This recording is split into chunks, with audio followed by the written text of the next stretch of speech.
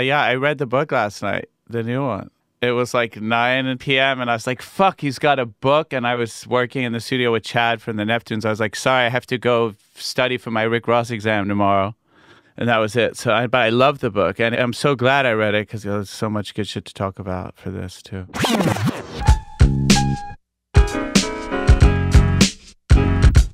I'm Mark Ronson, and this is the FADER Uncovered podcast. In this interview series, I'll be speaking with some of the most influential and groundbreaking musicians in the world, from genre-defining stars to avant-garde trailblazers, about their lives and careers. Each episode will be rooted in these musicians' iconic FADER cover stories, an institution that over the past 2 decades has told artists stories like no other. The podcast is a chance for us to talk about the past, present, and future, reflecting on their breakthroughs, diving into their lives when their covers hit shelves, and discussing what the future might hold now. And it's an opportunity for me to speak to some of the artists I most admire. This is the FADER Uncovered with Mark Ronson.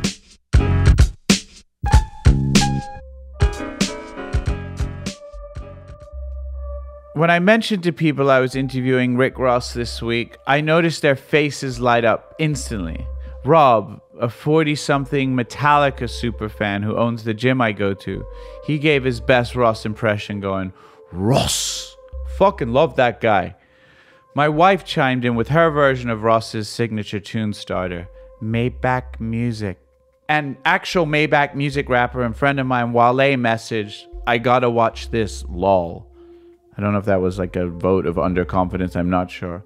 But all of this is probably because in the 15 years since he exploded onto the scene with his debut single, Hustlin, maybe one of the most iconic debut hits in the history of hip-hop, he's done the damn near impossible, pulling off the American dream. Through sheer talent, drive, and ambition, he's dropped 10 albums, among them 5 Billboard #1s, and among them, countless hip-hop bangers.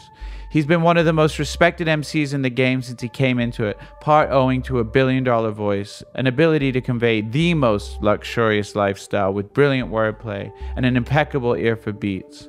Be they glorious 70s soul-infused, or beats that just make you want to smash a window in. He's launched the stellar careers of Meek Mill and Wale, among others, with his Maybach Music Group. He's written a New York Times bestseller, and his entrepreneurial instincts have launched countless successful business ventures. But the thing I think that's made him a national treasure, or internationally actually for that matter, is close to that thing that Snoop does. You know, when you come from the hustler's background and by being in people's lives for so long, delivering quality music, combined with an outsized personality, a large dose of humor, warmth, and charm, you just one day evolve into this people's champ. We spoke on the eve of his 11th album release, Richer Than I've Ever Been, and it's crazy to think it's been 15 years since his epic FADER cover, which is an excellent chronicling of life in the 2 very different Miamis, the glitzy South Beach and the grittier Carol City. I myself, the night before, had just devoured Ross's latest book, The Perfect Day to Boss Up, which I'm telling you is honestly an amazing read, funny as hell, insightful, and charming, very much like the boss himself. I love preparing for these interviews, but you really never know where they're going to jump to. And this one's no different, taking a lightning-quick tangent into the all-important 5 out of 5 Mike album review in the Source magazine. So let's boss up with the legend.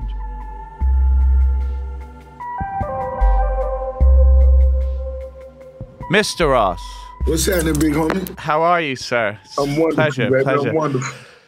Thank you for agreeing to do this. I know you're in LA and it's early and you must be on the promo blitz right now. Yeah, it's all good though, man. It's all good. That's one of the cool parts of the, putting the music together is actually, fucking with the journalists that deliver it feed it to the people. Yeah. You're actually I noticed this because I basically went to Rick Ross University yesterday. I just doing all my research. Of course, I know the music as a DJ, as a fan, and the articles I read, but really went deep. And one thing I really loved was Elliot Wilson. You did a giant interview with him once because he just DM'd you on Twitter. You seem to not mind speaking to journalists because you have a lot to say, nothing to hide, and you like talking about the process. No, most definitely. I fuck with the journalists, and I think that really just organically came from me being the fan of music I was, and when I was younger, I began to consume, and it was a time when the five mics and all that shit meant something to a young Rose, little young high school, you know what I'm saying, youngster, you know what I'm saying. What is the equivalent of that? I mean, you've talked about your feelings about the social media era and the positives and negatives, but like, what is the equivalent of the five mic like anointing? Like, we know that because we grew up in that era. And I'm just thinking, like, what is it followers? Is it like, what's the code? What is the five equivalent? Can you think about it? That could be a translation. That's something that you'll have to put thought into, because for me, that was equivalent to a young MC coming up in the streets, a young nigga coming up from the streets. That was the Grammy before you ever knew what, a really considered getting a Grammy. Yeah, the source. The five mics was just about bars and beats. That's it. Yeah. Do you remember how many mics on Port of Miami? I mean, I'm sure you never forget something like that, but was it 5, 4? Honestly, I don't believe it was 5. I don't recall. Hopefully, I'm sure it was still, I'm sure it was at least 4. I'm sure it was, as far as the five mics, the system, I'm sure it was still relevant then, but I just don't recall. I know. It might not have actually even been, because that was 2006. Yeah, that was 2006. I read your book last night, the new book. What you think about it? I love it. It's entertaining. I never knew how funny you were in print. Like, some of the words, like, I never keep all my Fabergé eggs in one basket. Like, the humor that I know is there in the lyrics, but I learned a lot, and I think it was great. I mean, I was actually found out you wrote a book at 9 p.m. last night, so I was like, oh, fuck. And I tried to read half of Hurricane as well, but I at least got through Boss Up. So one story that I didn't know that you talk about that's really, really powerful, very moving, inspirational, and just interesting as hell is the nearly quit moment. The car crash. Right. I really didn't know about that. Can you just delve into that just for the people listening who haven't read the book yet? What happened at that moment and why that was your nearly quit? Like, if any reason you were going to let go? It was really one of those times where I had done a lot of writing for a lot of others, and, just on my personal trek, I would drive from Miami to Central Florida, North Florida, however many hours, me and my buddies, eating at the gas stations where the truckers stop at, eating those hot dogs, going around the thing, that type of shit, and going to perform really for a little or nothing. You know what I'm saying? And to me, I've never been one big to complain, so it's not about the complaint. I ain't tripping. I enjoy going into these new markets, these little places, and if they gave me $300, cool. I ain't even tripping. And this particular trip, we left, and that shit really drained everybody. You know what I'm saying? Rest in peace to my homie Peanut. He died in another situation, but he was driving on the way back to Miami, and I dozed off, you know what I'm saying? And I wasn't even a big sleeper, but we all were exhausted and shit. Next thing you know, man, I woke up upside down in the median, man. Sound like the Escalade was finna explode.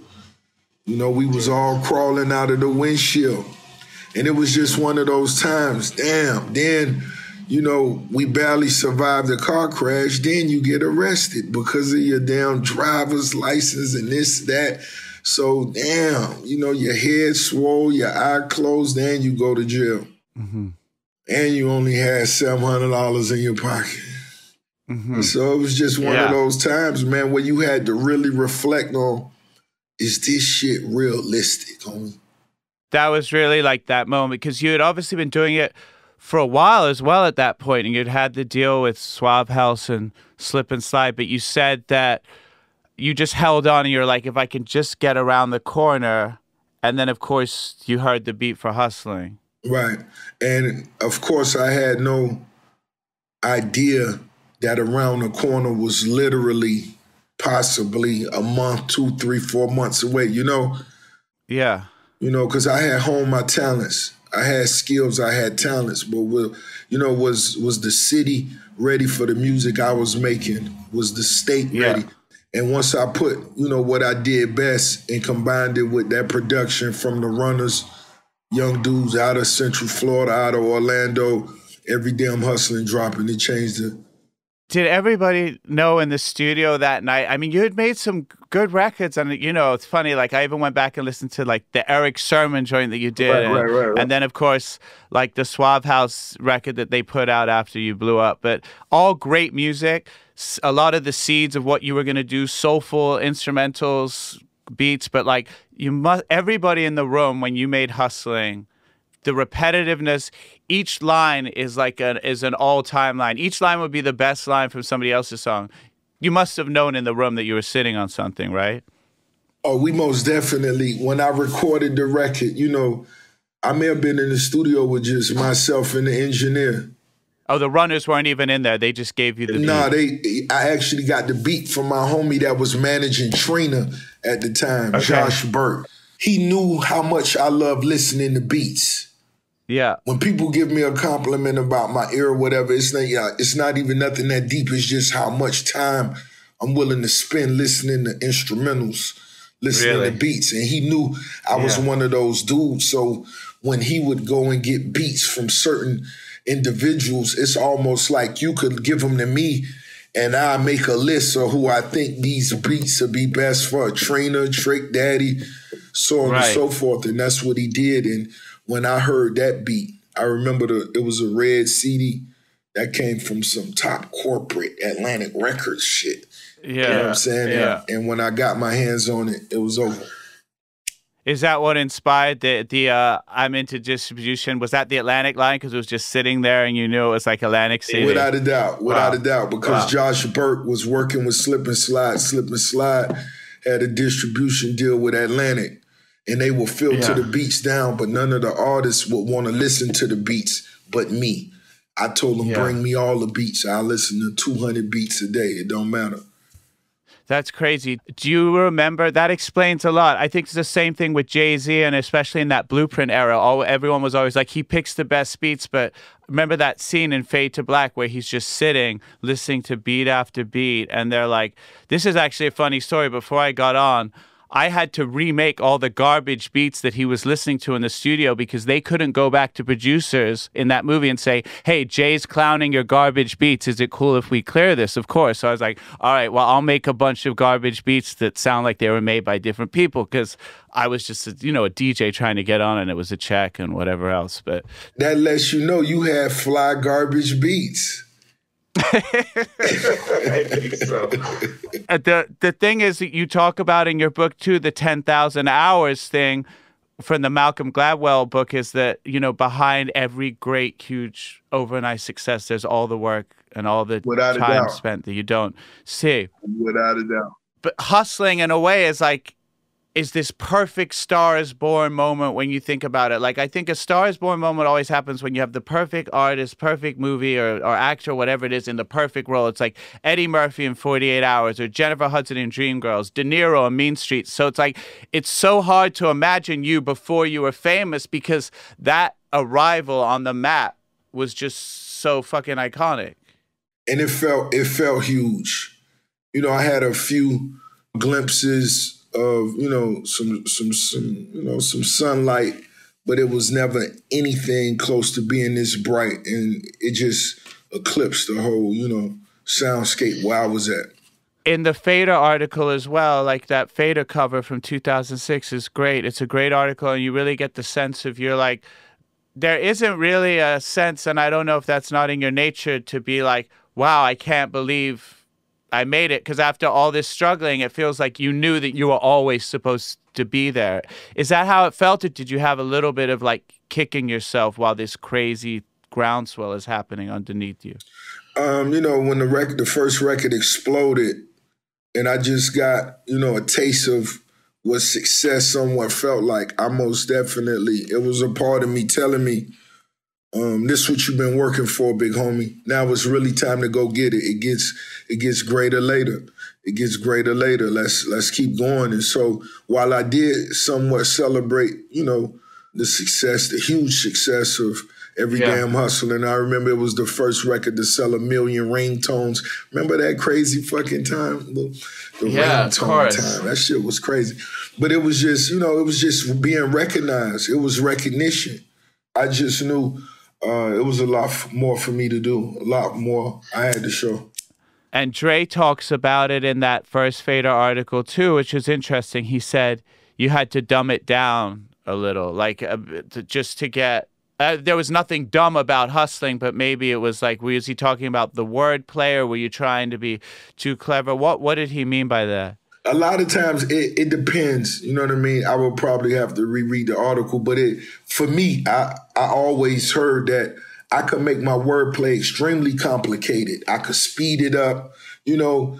And where I'm from, Miami, it was all about twerking and, you know, the Luke vibe and the club vibe. Yeah. And I was on a whole different side of the street with it. You know what I mean? Yeah. And so when you say dumb it down, or I could just take it as me having fun with the wordplay the way I did. Room 222.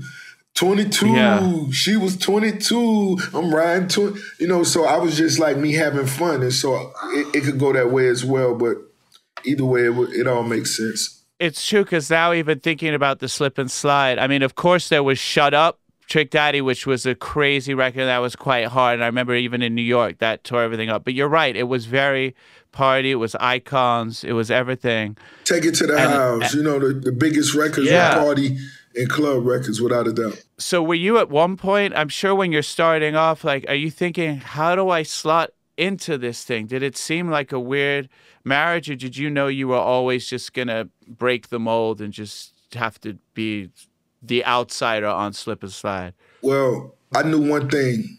It would take me to be nothing less than great to figure this out, because I got to figure this out. Being in Miami, this is the only outlet we really had.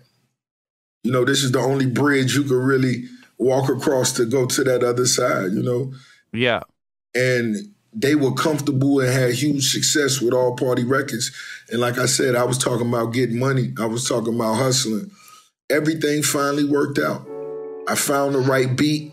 I put the right raps on it. And once that record took off, I never was questioned again.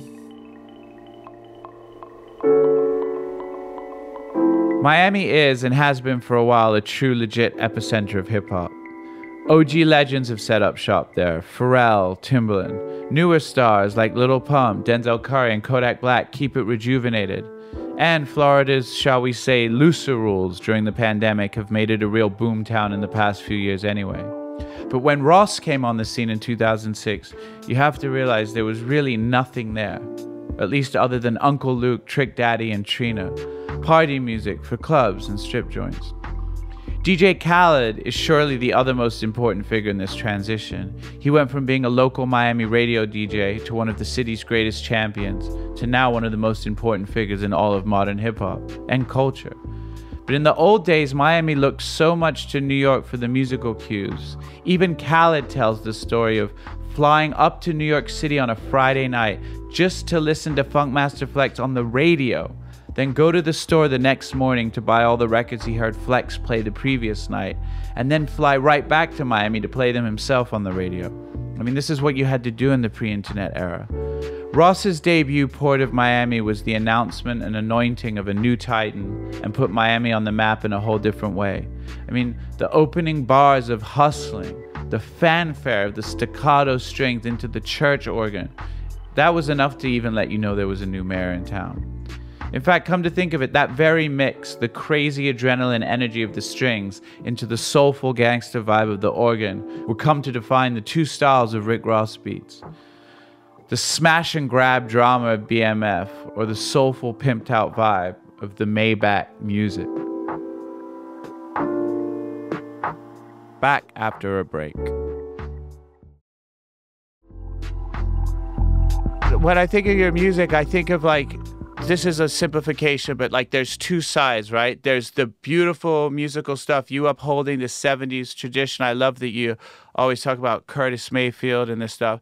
And then there's like what me and my friends call shit hammer music. Like you just want to take a hammer and smash every window and everything shit in your hammer. House. Shit hammer. I like that. Yeah, and because you have MC Hammer, it's like, I guess there's a little play on that. But I want to talk about like, what was the music growing up? There must have been... the music in the house, was it a lot of soul and 70s and R&B and that stuff? That was obviously a big influence on you. Without a doubt. My mom being from Mississippi, my dad from Florida. You know, my mom, that's what she listened to, Johnny Taylor, Isaac Hayes. So I was, as far back as I could remember, I was listening to R&B music, soul music, gospel music. And as soon as I heard rap, as soon as I heard R&B, I remember may have been in, second or third grade when I heard Cool It Now, you gotta cool it now. Ooh, you know what I'm saying? And that's something that my sister and all her friends came over to the house, and I was forced to listen to that shit for 5 hours straight. And so at some point, I began to enjoy and recognize the things I did. Even if it was a record I didn't like, I could still listen to it. And then I would just go past what I didn't like about it and find something in the record that I liked. Yeah. You know what I mean? And I think once you do that, that's what makes you extremely articulate when it comes to the records and the music and the sounds, the melodies. Have you ever been to the Stax Museum in Memphis and seen they have Isaac Hayes' old car there? Without a doubt. I may have been to every little shit hammer spot. Right. And I mean that in an iconic way. From Sun Records and, just, going down on Bill Street. I done spent many, many years over time and I done rolled past every artist who ever lived in Memphis house, like that type of shit. Yeah. Me too, actually. In fact, that's why I went to Clarksdale, where you said, you talk about where you're from, where your mom's from, because it's a lot of people recognize it as ground zero of the blues, American music. And we went to that place, Reds. Reds. Do you know Reds? Right. It's this crazy juke joint, and you can't find it. It's definitely not on any map, and it just went in, and it's a small hut with like this dude shredding the blues. It was incredible. Right. I've actually went to Ground Zero that's owned by Morgan Freeman in Clarksdale. Oh, is it called Ground Zero? Yes, oh, it shit. is. Okay. Yeah, it's called Ground Zero, and I just listened to one dude was actually playing the guitar. All his strings went out and he restringed the guitar while playing it. It was just some shit that was unfathomable. Yeah, I took a road trip. Jeff Basker, who I don't know if you met when on the Dark Twisted Fantasy Day, he did a lot of, all of the lights and a lot of production for Kanye. Me and him decided we wanted to drive up from New Orleans to Chicago and trace the roots of the blues and the evolution of basically the music that we love so much. So we did all the things you said, Clarksdale, Memphis, Beale Street. It was incredible. No, that was a great experience. That's one for the books. I do love that tradition of music that you keep alive, and you've been doing it from the beginning. And I always know, I love Certified Lover Boy. It's a great record. When You Only Live Twice comes on, it's like a sigh of relief, though, for a guy like me, that sound, that soul, but with the kind of fury. Bink, I actually feel like this is no shade to Bink. Bink is one of my favorite producers ever, but actually I didn't realize how many records he was still making since I went through your catalog. You're kind of upholding that tradition. Tell me about some of your favorite records that you made. I feel like we got to just shout out Bink for a second. I don't know why. Santorini. It only makes sense. Santorini, Greece, that the music he made for the collab with Kanye on Devil in the New Dress, that's Bink, man. The Santorini, Greece, the one, of course he got work on this new project. And Bink is he's a one of one. He's a very incredible producer. And, if not my favorite, most definitely one of my favorites, because we always make magic. He's extremely stuck in his ways.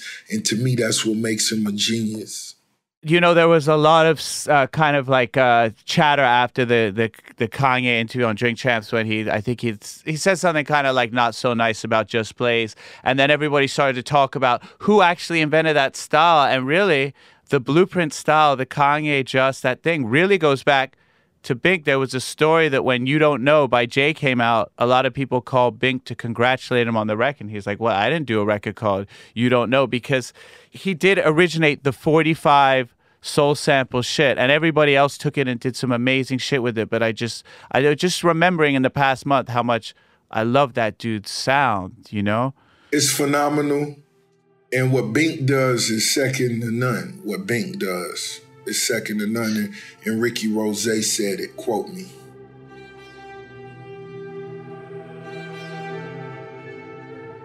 There have been some wonderful connections that have come out of doing this show. In fact, after connecting for the season 1 finale, Damon Albarn and I ended up working on an upcoming tune featuring Wale. And immediately following my Pharrell convo, I ended up getting back in touch with Chad Hugo, Pharrell's partner from the Neptunes, and we spent the past week working on some new music.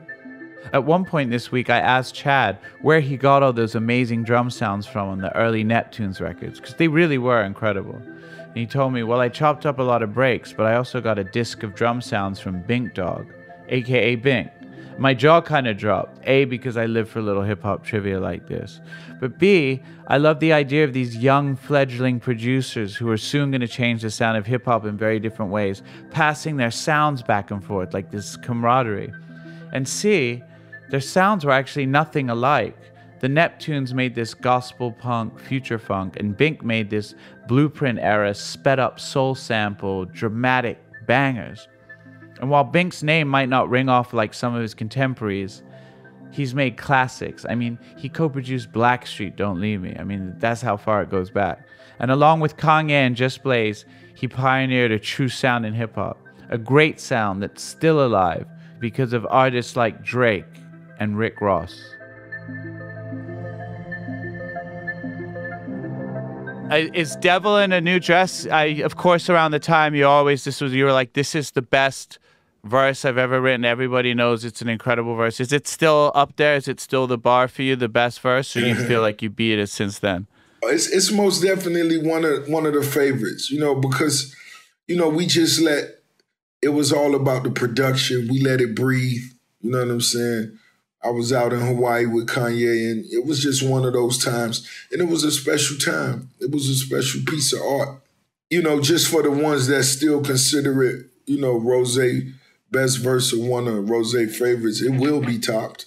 And you talk about it in the book. There's a lot of great stories about... My favorite story that really is like a story that changed the history of music is about the clips Kanye didn't know about Pusha. Do you mind just shedding a little light or retelling that story for everybody? Because that's an incredible story. It's just one of those things where I won't say that Ye didn't know about him. The dog was a nasty, super nice nigga, but it was just one of those times we was in the studio and, I just sparked a certain conversation. You know what I'm saying? Yeah. So basically, Kanye found out that, like, he had done a verse for T.I. and it had ended up on this clip song and he didn't know, and he was like about to take it, wasn't he? Or take it off because he didn't know, and you were like, no, the clips are like, Pusha's great, like you should get him out here. And that really is like him signing to good music. Really, you're kind of responsible for that in some ways. And I don't even want that responsibility. You know what I'm saying? Both of them dudes, great. You know what I'm saying? Yeah, both of them. Yeah. Well, that's very nice and modest, and with the success you have, you can say that. I love the book. I mean, it's amazing that you got it out so fast, because it feels like a lot of the things you're talking about, COVID or the fungus, which I love how you the fungus call is still it. Among us. The fungus is still among us. The fungus is still among us. Wow. How? Because it feels like you're writing about this stuff that like we're really still in the middle of it. But your COVID story was crazy because you'd actually had it before we knew what it was. Right. I had the fungus before we even knew what the fungus was. That's why I still refer to it as the fungus. Yeah. Because when I went looking for help, they asked me, was I petting elephants while I was out of the country? Did you ride a camel? I'm like, yo, stop.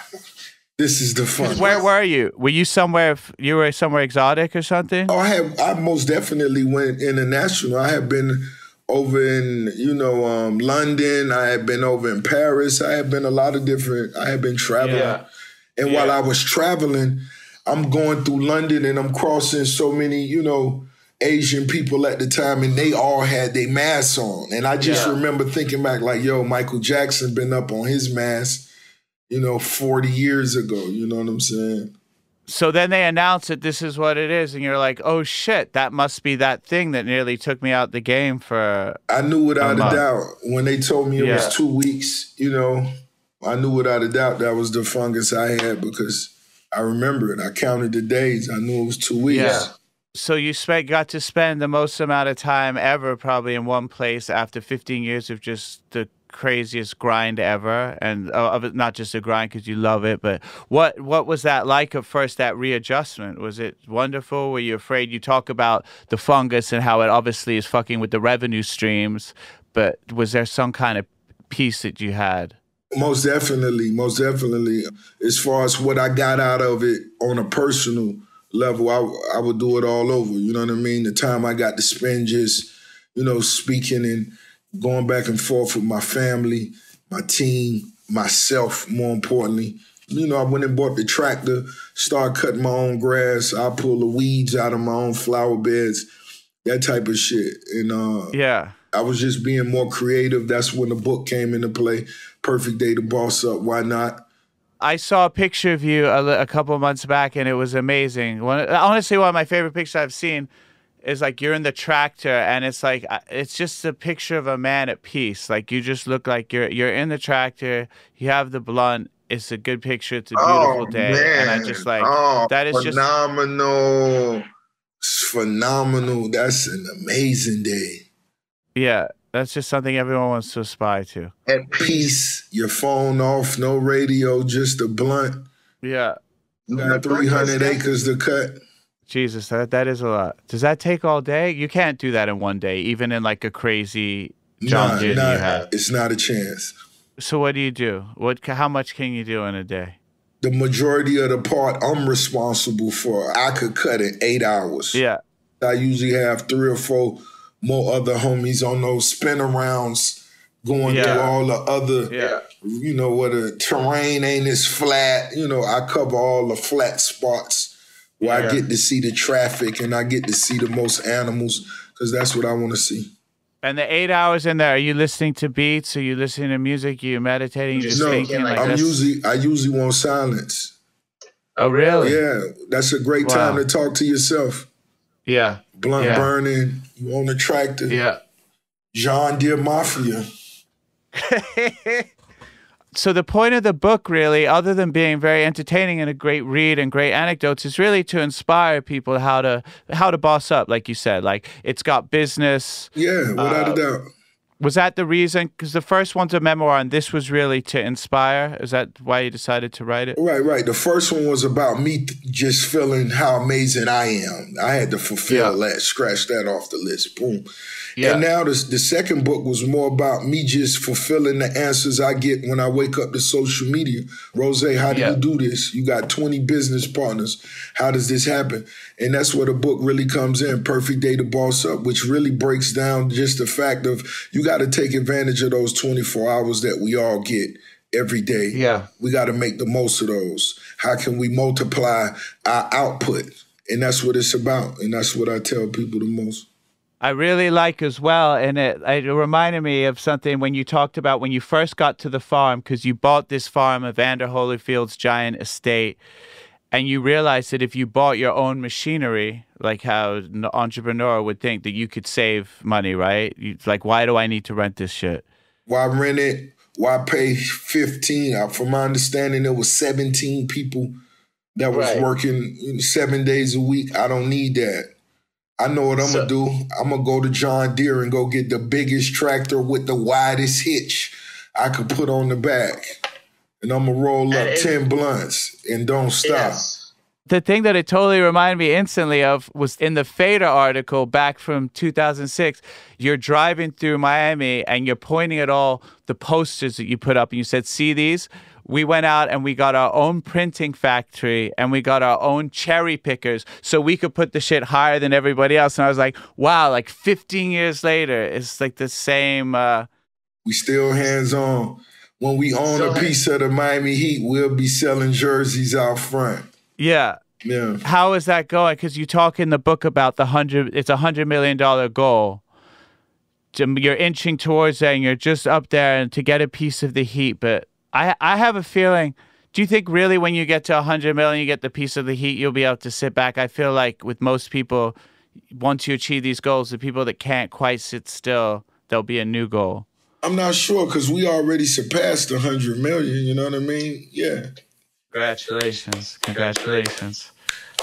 And you know what I'm saying? What about the heat? But just, we haven't sat down and had a serious conversation.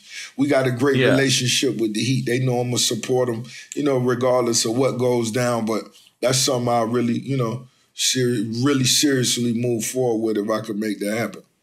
I think that I go to therapy. Ain't nothing wrong with that. So my therapist is always like, I take gigs. I take some gigs for money gigs, these things that I don't really want to do sometimes. And I'm always like, am I doing this because I want to do this gig or because I'm worried that the money is going to freeze up and one day the gigs are going to stop coming, sky's going to fall in. So he's always like, well, there's two main motivations of human behavior, fear and desire. So you got to pick. Do you feel like, because obviously you have an incredible ambition and a drive, do you ever feel like some of that thing is driven by the same, like what if the money runs out one day, or is it just like, is it a positive thing? No, not at all. It's not about the money. For me, it has to be the desire, because I still could fly in late night, get on my story, talk about the music, knowing in 2 hours I got to get up and do an interview that I'm going to look forward to doing. Yeah. I still look forward to going to the club. I look forward to being in Vegas. I look forward to going to Dreas. I still look forward to laying my fucking outfit out, man.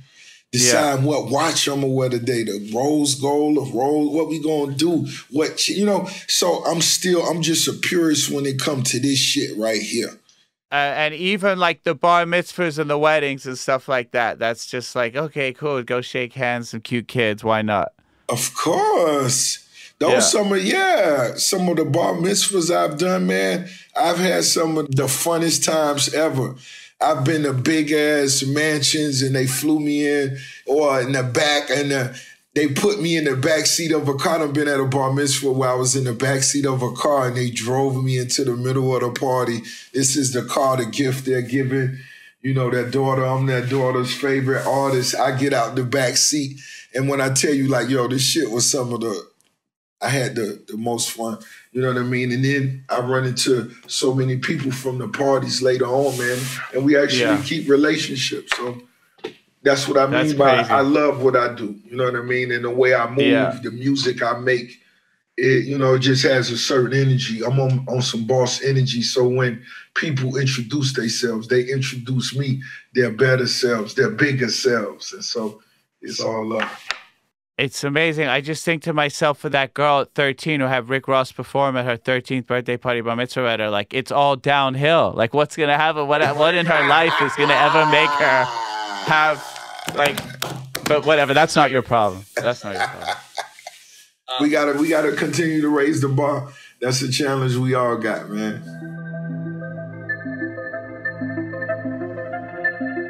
The Perfect Day to Boss Up is technically billed as an advice how-to book, and that makes sense. Ross's life is an incredible success story, and his approach to making money, well, I wish I had a bit more of that.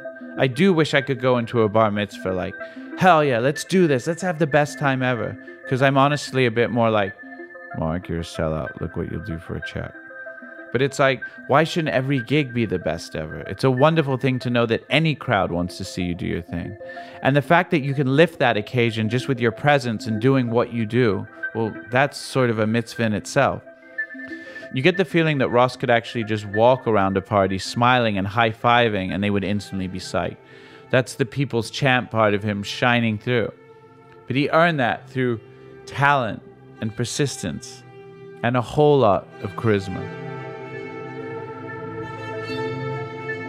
So there's some really hilarious shit in the book, honestly. Like, I really love, there's some like little language, like you tell this amazing story and it feels totally real about going to visit Kanye at, where is it? In Atlanta, when he's at the Tyler Perry thing. And you say the first person that walks in, like, when you see is Rick Fox, who's like running the business. And I love you have this line. I have to quote it because I was like laughing out loud. This is no shade to Rick Fox, but you said, I always knew Rick Fox to be a reliable small forward. I didn't know he was working for Kanye. Like, that's, if you could ever give a definition of Rick Fox, like, for life, like there's certain players that are just great at filling those holes. No. You gotta understand this is Rick Ross. I'm walking through the warehouse that's owned by the gentleman who owns Chick-fil-A. We stopped, shook hands with him. Yeah. I come walking through, Kanye showing me around, showing me the fashion side of the warehouse. We walk through the music side, the studio side. We listen to production, beats, so on and so forth. And then he walks me over into the presidential campaign side. It's one thing to know Rick Fox for being an NBA player, a small forward. And it's one thing to know him for being an NBA player, a small forward, and working for Kanye. And then there's knowing Rick Fox for being an NBA player or small forward, an employee for Kanye, and then the guy that's running the presidential campaign. Oh, he's running the campaign. He wasn't just, okay, wow. Oh, I most definitely was. I was in an amazing moment. And I wish I'd do it all over again. I wish I could just. Yeah. I would have been less in awe. I wish I could have just really enjoyed the moment a little more. Instead of looking around and you see Rick Fox, you know, at the chalkboard, and I look to my right and it's Kanye next to me, and then I look to my left.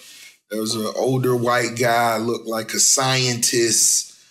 You sure it wasn't Sean Bradley? I'm not sure who it was. I just was like, Rose, you got yourself in some shit today, buddy. I also, like, you tell it, you're not afraid to tell exactly kind of how it happened, but in a funny way, and you recognize some of the craziness of it. But then I love at the end, it's just you and Kanye, like, you're like, I need beats. And he's like, all right, well, if you got rhymes, cool. Like, it's just like at the end of the day, because you talk about it, you guys go back 20 years. Yeah, we do. We go back a long time, and it's just, that was the dope thing about the whole conversation to me, was the fact that it was still about music, regardless of how much success he's having with fashion, clothes, you know, getting to live out his dreams. That was some bucket list shit. I'm running for president. I'm sure that's real cool to talk about at all the, you know, the parties, you know, having the glass of Luke Belair with some friends. You know, that's a great conversation piece. But at the end of the day, it went back to the music. Yeah. It went back to the beats. It went back to the raps, the ideas. And so I was just like, yo, you know, I get it. I see what he's doing. Also, another thing that really stuck in my mind about the book is you've, you know, obviously been embroiled in some verbal wars yourself, but you seem to have this, you're like, the harshest put down that you've ever heard is that we talk about the Anderson Cooper when Donald Trump lost the thing and he calls Trump an obese turtle. And I feel like it was just like, that went over my head even when that happened, but you seem to be like, really like a lot of respect. You're like, if there was a full like fucking burn, obese turtle, you really give it up to Anderson Cooper for that. That was hilarious. I never could, you know, that was funny. You got to admit that. It's incredible. I don't even know how I missed it the first time. And, you know, there were a lot of like fuckface McOrange. There were a lot of great insults, but obese turtle really just does everything it needs to do. So the album comes out Friday. Everybody download it December 10th. Of course. I can't wait. So tell me about this record and in an incredible discography, so much solid, you know, as much as anybody ever. What does this record mean to you and how is it maybe different? I think what it means to me is just being somebody that was always on my own pedestal for the things I brought to the game. I think that's what made me unique coming from the South. But the wordplay was much elevated than the standard or the norm. And I just got better and better. You know, by the time I released my debut, Port of Miami, which a lot of people, you know, heralded as a classic, by the time I was at Deeper Than Rap, people knew this shit was going somewhere different. Teflon Don came mastermind came when I put together a record with Dr. Dre, Jay-Z, and myself. Three Kings. Yeah, Three Kings. And so Three it was Kings. just, I just began to show people my vision and what, the things I'm capable of and still capable of. And so here I am on album number 11, and I'm still just depending solely on the bars, the beats.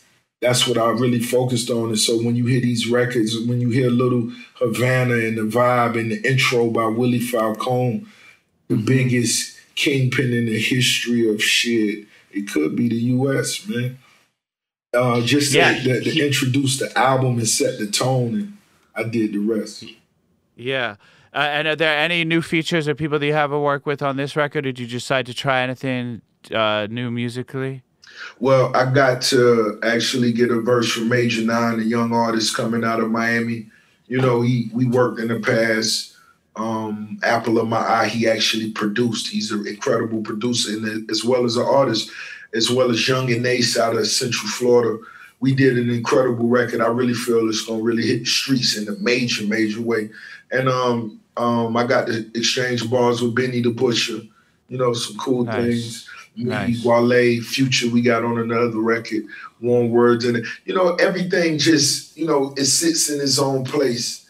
And I wanted to just make sure I remain creative. So that it was always not only just me being here because I wanted to, but it was a reason for me to be here. In the book as well, I'm sure there's many chapters to come, but you said, I'm not finished yet. Now I want to change the world. And that's like you've done so much. You have so many business ventures. You've changed music. You've changed business. You have these books now, New York Times bestsellers. The way you say, now I want to change the world, it feels like it's got some kind of weight. Like you're either talking about foundation, charity, political something. Is it what's really left? It's a lot left. It's a lot left. Just me being a leader, me being at the forefront. It's a lot left. You know what I mean? Just beginning with health, just beginning with ourselves. You know what I mean? I touched on a few things last year with Jet Doc, and it's a lot more things to do. And we're going to see. And I'm going to keep going. Well, I can't wait to hear the album. And thank you for giving the time. Obviously, I had signed Wale way back in the day, and then we had to deal with Interscope that didn't work out. And the best thing that ever happened was you picking him up, and I love him. And I was so happy to see that success that you guys had together. So I texted him last night, and I was like, yo, give me like a secret question, like to something to ask Roseanne. He was like, and I ain't got nothing, but I'd love to be I want to watch that fucking conversation. It was funny. I was like, I think it's gonna be fine. Oh, without a doubt. It's been a pleasure. Thank you so much for the music over the years, and I love the book, and best of luck with everything. Man, you already know, man, I'm here. Whenever you want to do something, let's make some dope shit, homie. I'm here. Let's do it. I love the fucking bass guitar. It's my favorite. It's just like it's your favorite. Let's go. Let's turn up. Love. I love the bass guitar. It's probably my favorite instrument to play.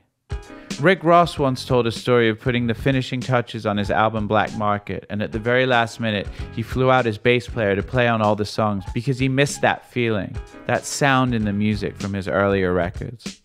I knew we'd get along when I read that, actually. This whole experience of hosting the Fader Uncovered for the past 2 seasons and living out all my teenage journo fantasies has been pretty wonderful. I'm not gonna lie, it's a lot of work. Mainly because I don't know how to do anything without over-preparing to the hilt.